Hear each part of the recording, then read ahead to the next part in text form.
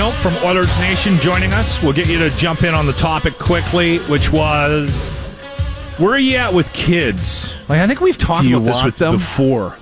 I don't have any that I know about. Am I open to it? Maybe. I don't know.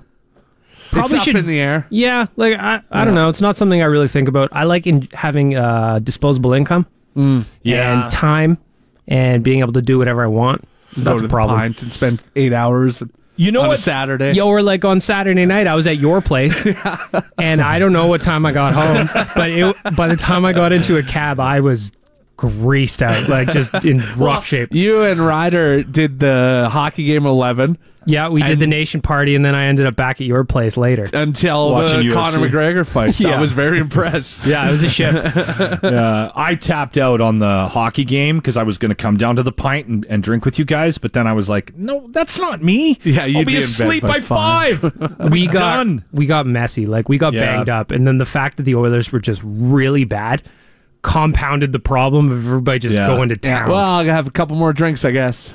On that topic, we found something, the prop bets and everything you can bet on weird stuff. This isn't too weird. So, but Bodog did odds for first NHL coach to get fired this season.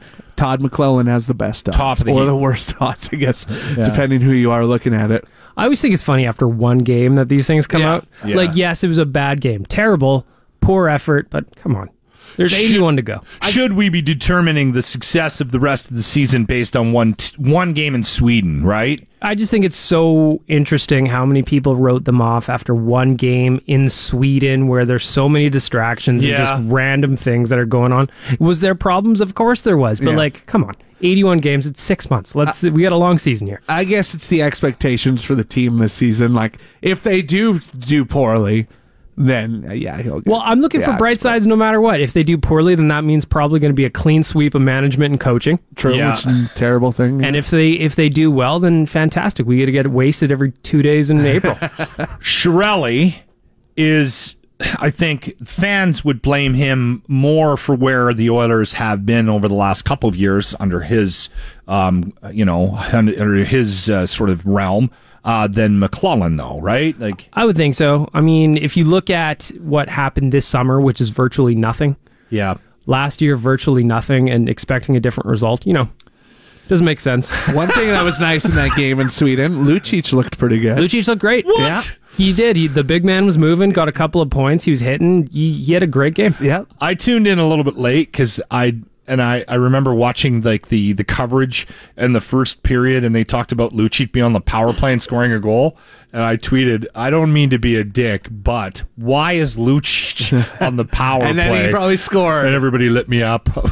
Well, to get their first goal. Yeah. Yeah, the big, like, of all the Oilers, he was one of the best on that specific game. My problem with the whole European thing, like when they go over and play overseas, I think it's great. But I think they should do it during the preseason because I don't know if it's fair to the Oilers now to have this condensed schedule to make up for the lost games, right? And that's we already have a bad travel schedule to begin with, and now we're going to be chewing on this to catch up to the rest in the first quarter of the season here. You're 100% right. That's my issue with 100% right. They're in Sweden. They don't play again till tomorrow. Yeah. Other teams have already played 15 games by now, it seems like. Matthews has got 30 goals already. Exactly. So they play their second game tomorrow. Then they're like every other day for a while. They're going to have to catch up, right? They're going to have to catch up. So to me, they should do these kind of things either in the preseason, like you said, or before a break, like right before the Christmas break, or right before the All-Star break. That's a good idea. You know what I mean? Where there's a week-long layover after. There you go. That's what I would do. One thing, are they going to be rattled by the picket lines that they had to cross in Boston? Did you see that story? I did. I saw that, yeah. The hotel they're staying at, there's a picket line of the hotel workers, and the Oilers had to cross it to get in. Ooh. So all the workers were yelling at them, scabs! Calling them scabs, which is kind of funny to me in the sense that they're not going in there to take your jobs, man. They're not scabs, but... Forget those details, I guess. They're like they're making headlines across like Boston. 30, 40, 50 people. You don't just make adjustments on the fly with that, right? Like, and it's like, do you think they have any control over where they stay? They have no idea where they're staying. Well, they probably have an idea, but it's not them that books the hotel. There was the tweet was unbelievable. Another union team. The Oilers crossed our picket lines. Hashtag Yankees suck. There we go. Thanks for the visit, my friend. Thanks as always. It's Baggedmilk from Oilers Nation.